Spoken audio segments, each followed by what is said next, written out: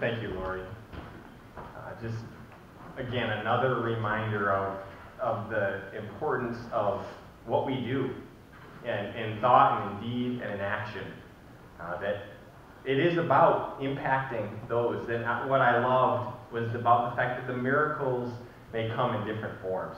It may not be a healing, but what it may be is an opportunity to use the story that God has blessed you with in some different kind of package than what we might call blessing, but to still reach others for the kingdom.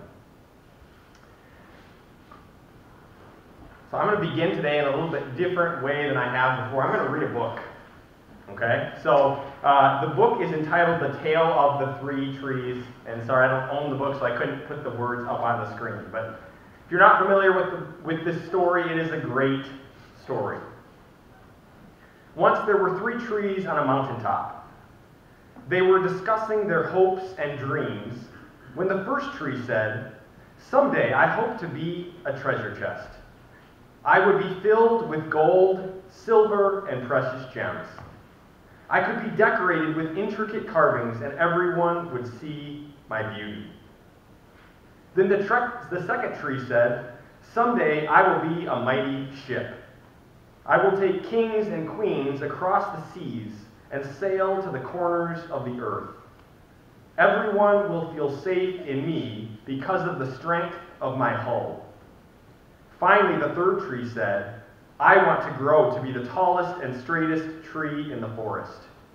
People will see me on top of the hill and will look up at my branches and think of the heavens and how close I am to reaching them.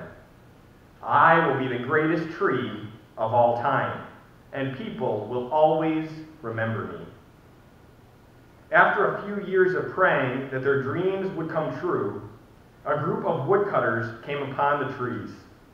When one of them came to the first tree, he said, "This looks like a strong tree. I do think that I would be able to sell this tree to a carpenter." And he began to cut the tree down. The tree was very happy because he knew that a carpenter could make him into a treasure chest for precious gems and metals. At the second tree, another woodcutter said, "This looks like a strong tree too. I should be able to sell this tree to a shipyard." The second tree was even more happy than the first because he knew that he was on his way to becoming a mighty ship. When the woodcutter saw the third tree, the tree was frightened because he heard the woodcutter say, "I have no special need for this tree. I'll just cut it down and see later if I will have any need for it." The third tree thought that his dreams would not come true. But when the first tree arrived at the carpenter's, he was made into a feed box for animals. He was then placed in a barn and filled with hay. This was not what the first tree had dreamed of or prayed for, and he was very disappointed. The second tree went to the shipyard and was made into a small fishing boat. His dreams of being a mighty ship, carrying kings and queens across the seas, was ended. The third tree was cut up into planks and was left alone in the darkness. Many years went by, and all three trees forgot about their dreams and prayers. Then one day, a man and a woman came to the barn to stay for a while. She gave birth to a baby boy while she was there, and she placed the baby boy in the hay in the feed box. The man wished he could have made a proper crib for the baby, but this feed box would have to do. But somehow the first tree felt the importance of this event, and somehow knew that he had indeed held the greatest treasure of all time. Some years later, a group of men got into a small fishing boat made from the timber of the second tree. One of them was tired and fell asleep. While they were out on the water, a great storm came up, and Thank you, Lori. Just, again, another reminder of the importance of what we do in thought and in deed and in action. That it is about impacting those. And what I loved was about the fact that the miracles may come in different forms. It may not be a healing, but what it may be is an opportunity to use the story that God has blessed you with in some different kind of package than what we might call blessing, but to still reach others for the kingdom. So I'm going to begin today in a little bit different way than I have before. I'm going to read a book. Okay? So the book is entitled The Tale of the Three Trees. And sorry, I don't own the book, so I couldn't put the words up on the screen. But if you're not familiar with this story, it is a great story. Once there were three trees on a mountaintop. They were discussing their hopes and dreams when the first tree said, "Someday I hope to be a treasure chest. I would be filled with gold, silver, and precious gems. I could be decorated with intricate carvings, and everyone would see my beauty." Then the second tree said, "Someday I will be a mighty ship. I will take kings and queens across the seas and sail to the corners of the earth. Everyone will feel safe in me because of the strength of my hull." Finally, the third tree said, "I want to grow to be the tallest and straightest tree in the forest. People will see me on top of the hill and will look up at my branches and think of the heavens and how close I am to reaching them. I will be the greatest tree of all time, and people will always remember me." After a few years of praying that their dreams would come true, a group of woodcutters came upon the trees. When one of them came to the first tree, he said, "This looks like a strong tree. I do think that I would be able to sell this tree to a carpenter." And he began to cut the tree down. The tree was very happy because he knew that a carpenter could make him into a treasure chest for precious gems and metals. At the second tree, another woodcutter said, "This looks like a strong tree too. I should be able to sell this tree to a shipyard." The second tree was even more happy than the first because he knew that he was on his way to becoming a mighty ship. When the woodcutter saw the third tree, the tree was frightened because he heard the woodcutter say, "I have no special need for this tree. I'll just cut it down and see later if I will have any need for it." The third tree thought that his dreams would not come true. But when the first tree arrived at the carpenter's, he was made into a feed box for animals. He was then placed in a barn and filled with hay. This was not what the first tree had dreamed of or prayed for, and he was very disappointed. The second tree went to the shipyard and was made into a small fishing boat. His dreams of being a mighty ship, carrying kings and queens across the seas, was ended. The third tree was cut up into planks and was left alone in the darkness. Many years went by, and all three trees forgot about their dreams and prayers. Then one day, a man and a woman came to the barn to stay for a while. She gave birth to a baby boy while she was there, and she placed the baby boy in the hay in the feed box. The man wished he could have made a proper crib for the baby, but this feed box would have to do. But somehow the first tree felt the importance of this event, and somehow knew that he had indeed held the greatest treasure of all time.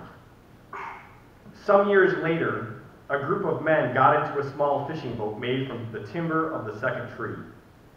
One of them was tired and fell asleep. While they were out on the water, a great storm came up, and the sun was strong enough to keep the men safe. The other men in the fishing boat then woke the man who was asleep, and he said, "Peace!" and the storm suddenly stopped. Now the tree knew that he had indeed carried the King of Kings.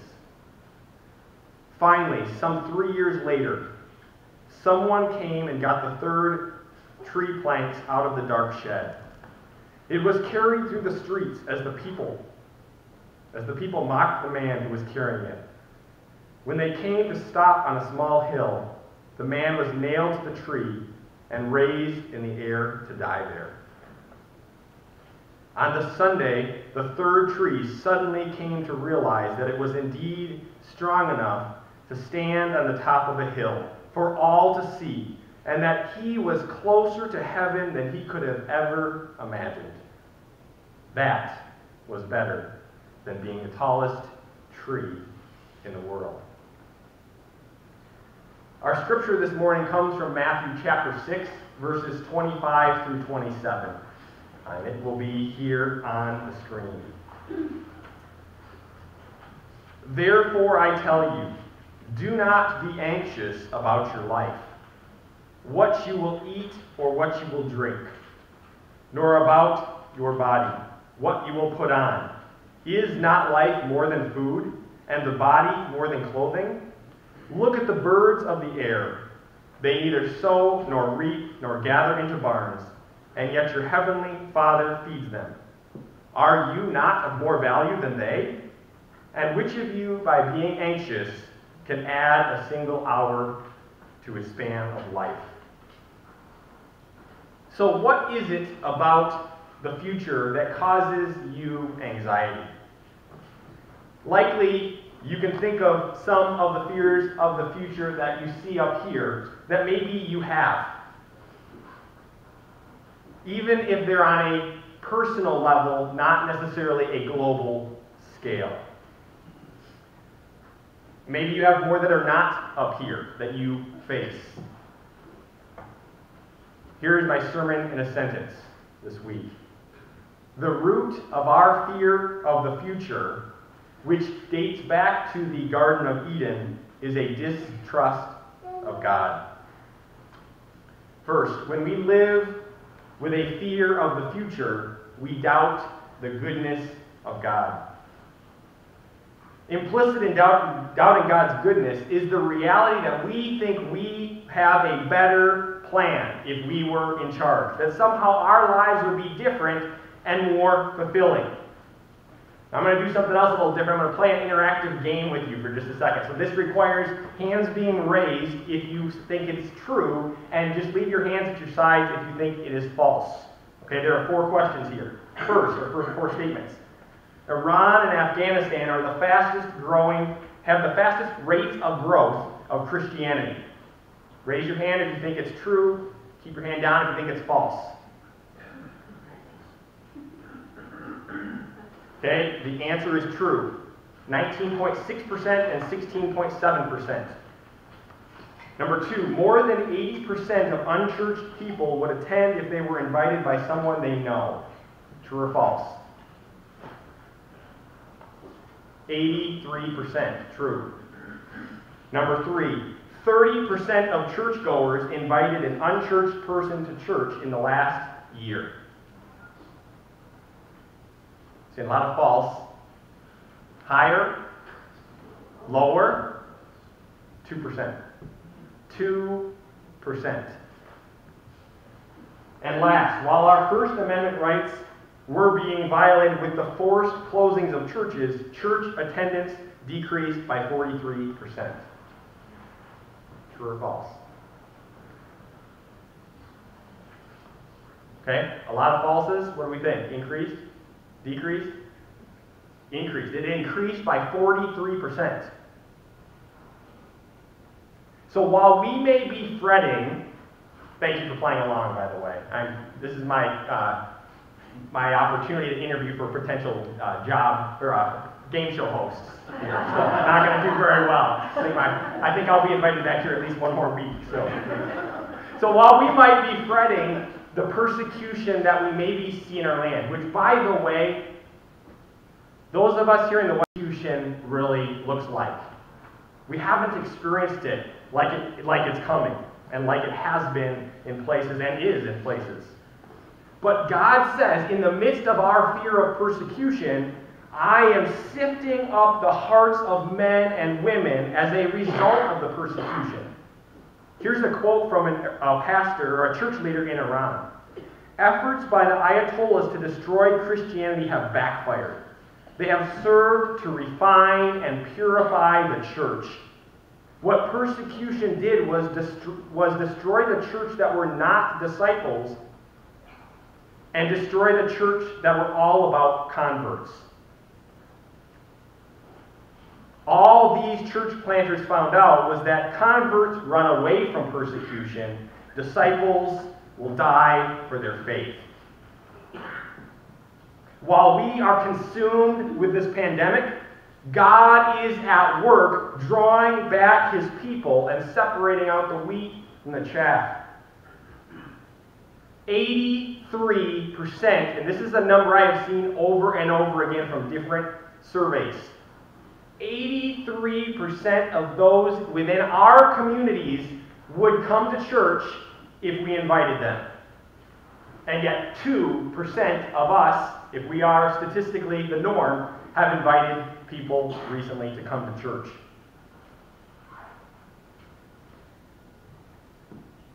We don't have the will to even engage our communities at times. So let me be clear. The issue is not the goodness of God. It's an issue with our faithfulness. These statistics are an indictment about our desire to cling to some false belief at some level that we know what is best for ourselves and for our world, and that there's no real need for God. Why do we struggle to give up control in areas of our lives?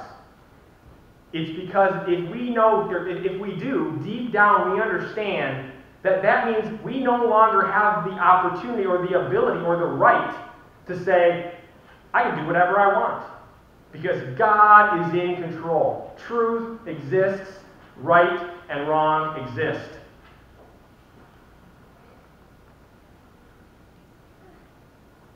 We reveal that our love for whatever fears we face or whatever sins that we are entangled in are greater than our love for God. And while it is good and perfectly fine to seek to understand why things are happening, to try to understand why tragedies show up, we must remember that it is not because God isn't good. We often base God's goodness upon what happens in our lives based on what we think should happen, what we believe should happen. Yes, if we find ourselves doubting God, it's probably because we're in a precarious situation, but we need to understand God is God. Remember that guy Job, who I've been kind of using a lot recently, and a guy that dealt with a lot of trials. Remember that when Job gets to a point in his life where he is doubting God's goodness, how does God respond? He doesn't explain all of the tragedies and why they're happening. He simply says, and powerfully says, I am God, and you are not. God is pointing to the fact that when we doubt God's goodness, underneath it all, we believe we are a better God than He is. Acknowledging that God is God means that we are able to willingly submit to what He has for us, because we know it is for our good. Again, it's perfectly okay to ask why God does what He does and why things are happening. But only if you can say this, I do not occupy myself with things too great and marvelous for me. When we doubt the goodness of God, when we believe our ways are better than His, and they're more fulfilling, God calls us to taste and see that my word or His word is good. Where we deserve punishment, God shows mercy. Give thanks to the Lord, for He is good, for His mercy endures for ourselves in the midst of trials, or that we are incapable of overcoming on our own. We are reminded that the Lord is good, a stronghold in the day of trouble, and He knows those who trust in Him. We are constantly bombarded with what we can do differently to live a good and fulfilling life. You don't have to look around very far.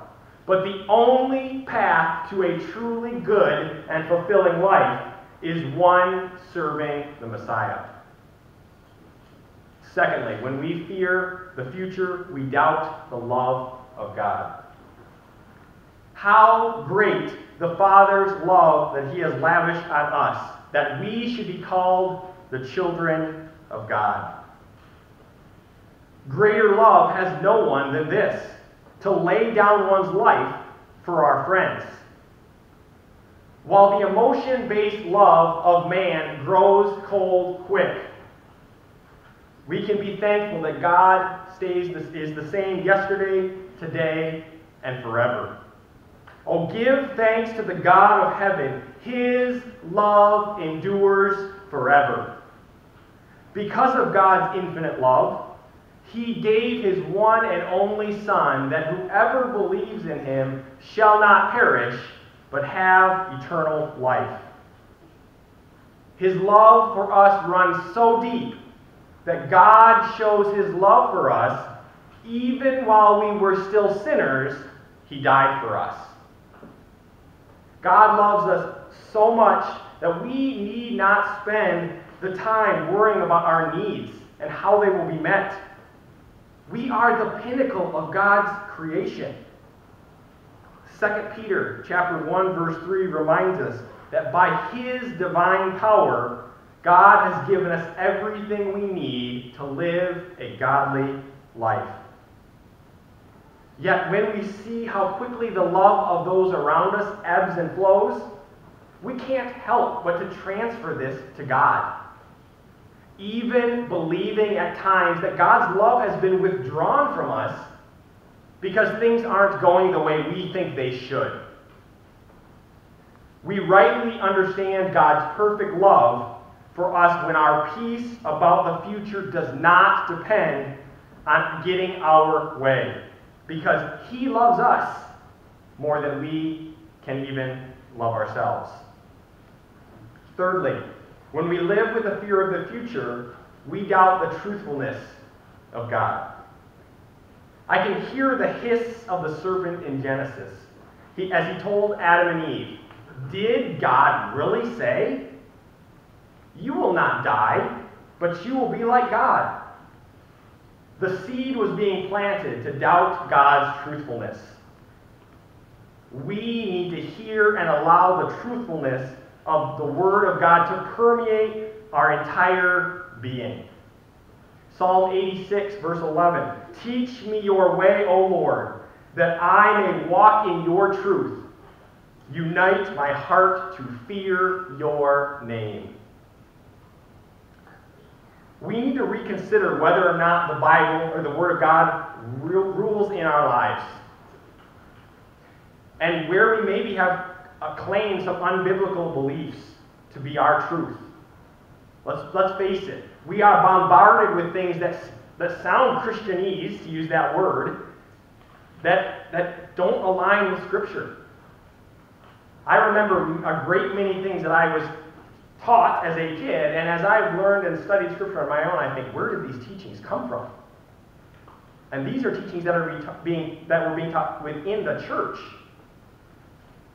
2 Corinthians 13, verse 6 says, "Examine yourself to see whether you are in the faith. Test yourselves. Do you not realize that Christ Jesus is in you? Unless, of course, you fail the test. Rather than doubt the truthfulness of God's Word, when we are in fear, we must first examine in what or in whom our trust is placed. There is no truth apart from God's. Psalm 119 says, "The sum of your word is truth, and every one of your righteous rules endure forever." Apart from God, do you really think you're the first person to try that? Or that yours is the path of wisdom? The path to destruction is wide. The path to destruction is wide and often tried. Proverbs 3:5 says, "Trust in the Lord and lean not on your own understanding." How can we learn to trust in God if we have not examined His Word, if we have not studied His Word? we cannot. Man's way is to seek truth through our feelings, through our experiences, and through our thoughts. And each of these will lead to death. It is the truth taught by Jesus that overcomes our fears. John chapter 8, verse 31 and 32.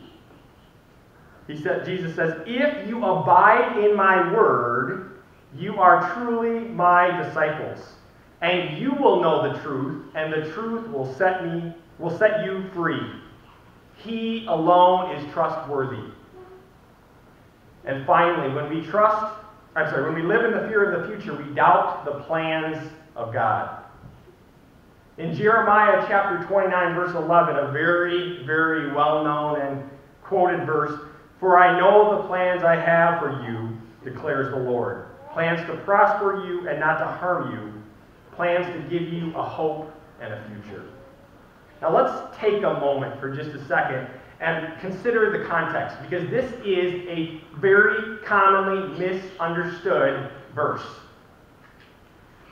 Without the proper context, we might be led to believe, like others have been, that once we know God, only good will come to us, because that's what God wants, right? And so we shouldn't endure trials. And yet we don't see that in our lives. And so here's the context. This verse falls in the middle of Jeremiah's letter to the elders, priests, prophets, and the other people who have been carried off from Jerusalem by Nebuchadnezzar to Babylon. So they are going into captivity. Many of the false prophets of the day were telling them to stir up trouble in their new home, because God was going to use that to get them out of there. But Jeremiah says, no, that is not God's plan. He wants his people to, quote, "build houses and settle down, plant gardens and eat what they produce, marry and have sons and daughters, find wives for your sons and give your daughters in marriage, so that they too may have sons and daughters. Increase in numbers there, do not decrease. Also, seek the peace and prosperity of the city to which I have carried you into exile. Pray to the Lord," and catch this, "for if it prospers, you too will prosper." It is real easy to trust God's plans when things go smoothly. Yet when trials arise, how quick we are to pursue our own plans. In Jeremiah's day, the false prophets sought to bring change through their own man-made plans. But God sought to change the heart through his eternal plans. The same battle is still the one that resides in us today. Just as was the case for each of the three trees. The plan God had and the love he showed was far greater than they could have ever hoped. Even their greatest dreams and deepest fears of the future were focused on something not nearly as great or as deep as to what God had in mind. His plans for our lives are the same. His plans are always what's best and always the most fulfilling that we can live. Do you believe that? Proverbs chapter 14, verse 12 says this: "There is a way that seems right to man, but in the end, it leads to death." The best plans that we can come up with, we spend our lives laying out them in a way that gets us ahead, or attempts to. We scheme to try to get advantages for ourselves. We're always searching to make our life better out of our own strength and ability. But God says this: you need reconstructive heart surgery. You need a renovation of the heart. Look not to yourself, but instead lay your pride at the foot of the cross. Come and follow me, for my yoke is light. And Jeremiah in verses 12 and 13, immediately following what I just read, he said, "Then you will call on me and come and pray to me, and I will listen to you. You will seek me and find me when you seek me with all your heart." And so we remember that the fear of the future that we face, which goes back to the Garden of Eden, is a distrust of God. Let's pray.